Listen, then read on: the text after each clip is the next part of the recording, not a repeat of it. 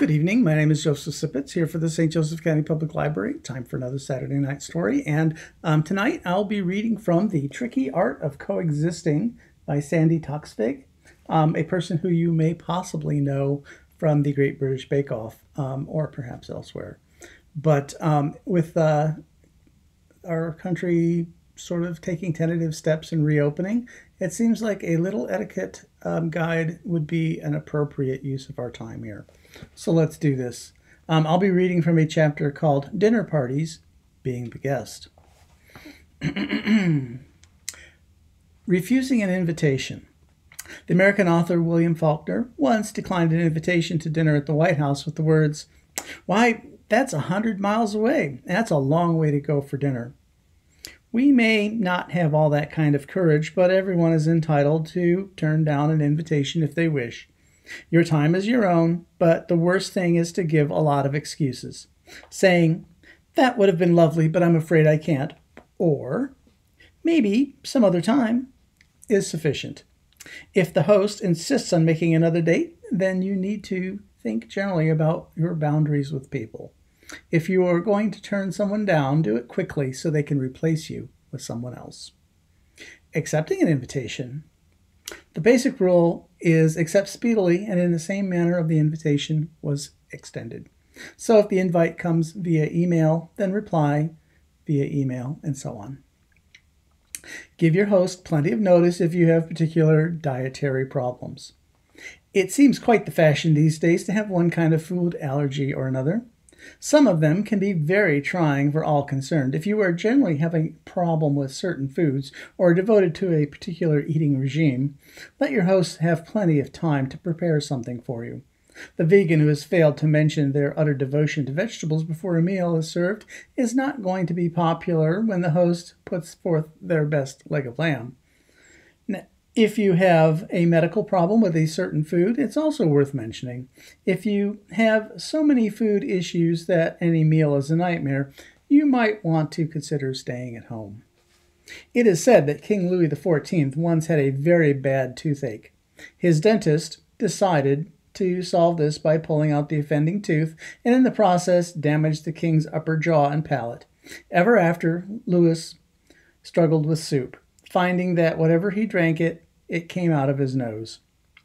Anyone inviting the French king to supper might have done well to leave soup off the menu, and he would have been polite enough to have mentioned it beforehand.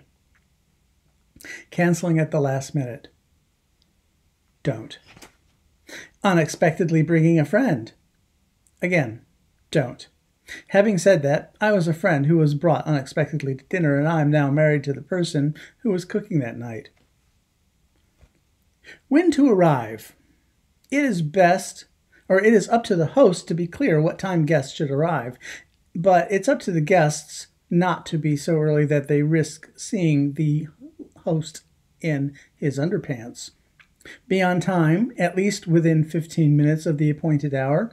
Being fashionably late is just annoying and not at all fashionable. If you are going to be late more than 15 minutes, call and say so. Arrive clean and neat. What to bring. Always ask your host if there is something you can bring. I was once invited to a dinner at comedian Jeremy Hardy's house, and so I texted to see if he wanted me to bring anything. He texted back in a single word, dinner. Most hosts will reply, just bring yourselves, but what they actually mean is just bring yourself and a decent bottle of wine. The usual gift is something that won't last, but is welcome. If you don't drink, bring chocolates. Flowers can be annoying to the host if the host has to rummage around the house to get zinc for a vase. Think about the host. Flowers, asthma, chocolate, diabetic, wine, recently held for drunk driving, which was in all the papers. Consider. Being in someone's home. When you are and are not welcome is easy. Where you are and are not is welcome is easy. It's the old thresholds again. In general, they are easy to spot and they tend to be actual thresholds. Don't go in the front door unless invited. Don't go into someone's bedroom unless you know them very well indeed. Don't use the bathroom without asking, and when you do, don't open the cabinets. This is a dinner invitation, not a free-for-all. Seating plan. Don't take a seat unless indicated by the host. Family members sometimes have favorite seats at home and may feel odd, even in a round table, if you sit in their place. It is quite likely that you won't be seated next to your partner, and that is fine, as the whole point of dining out is to meet other people, not to have the same conversation you would have at home. If you don't like it, stay at home. Sit down with the least amount of fuss. In Louis XIV's court, you remember you're learning about him, rules about everything, terrible soup eater. There was a particular method for a gentleman to sit down. First, he had to slide his left foot forward in front of his right, and then put both hands on the side of his chair and lowered himself gently into place. The reason was simple. If he didn't, he might split his very tight trousers. Fortunately, people are able to be a little more relaxed these days, and there are still some things to think about when in the presence of company. Eating. If you are a guest at a dinner party, and then you are probably not a child. If you have pre-warned a host about a particular dietary problem that has been catered for, then you should be able to eat whatever is put before you, however challenging. I was once served a dish of offal and ophicutes the size of a baby's head. It had never occurred to me that someone might think that this melange was suitable for a dinner party, so I hadn't mentioned it being something that I wouldn't want to eat. I soldiered through it and did not die. Wait for the host or hostess to start eating. They are probably exhausted from the stress of organizing the dinner and need their strength. Don't offer someone a taste of your food unless you know them extremely well and are sitting next to them. Shoving a fork full of hot, runny foods across the table is not going to be popular. Salt and pepper. Taste the food first.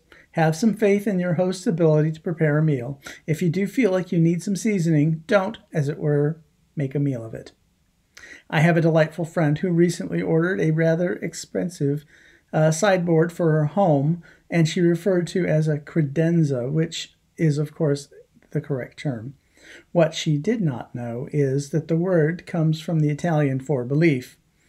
In the 16th century, it referred to pre-tasting food and drink by a servant to make sure the food was not about to be poisoned.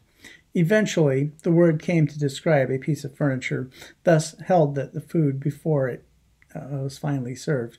If pre-tasting is necessary in someone's home, you might want to reconsider your friendship. Speed of eating. To consume whole pieces of food in a gulp is for storks and buffoons. Erasmus from 1530. Tricky. Try to follow the pace of the host. Too slow and people will think you don't like their food. Too fast and you are clearly afraid that you are not going to get enough. Second helpings. Wait to be asked. Don't just take. Clearing the plates. If it is a dinner party in someone's house, then it is nice to offer, but expect to be refused. Saying thank you. Your host has hopefully made an effort, and it is good to be grateful. Even if they have made no effort at all, it's kind to pretend that they have and that you are grateful.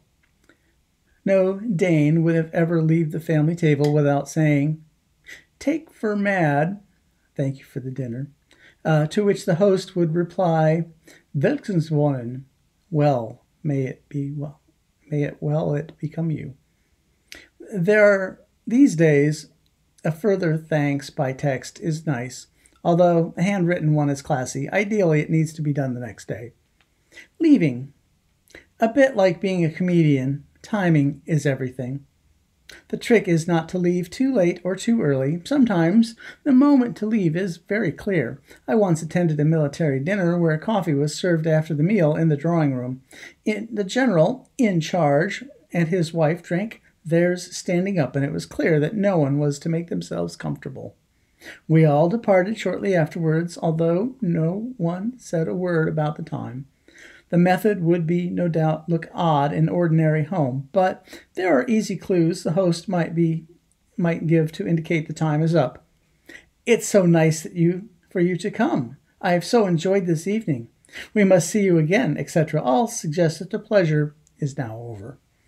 The most important thing to do is to be subtle about the hour. Don't check your watch or your phone at the dinner table. People will think you are bored. Don't take forever over.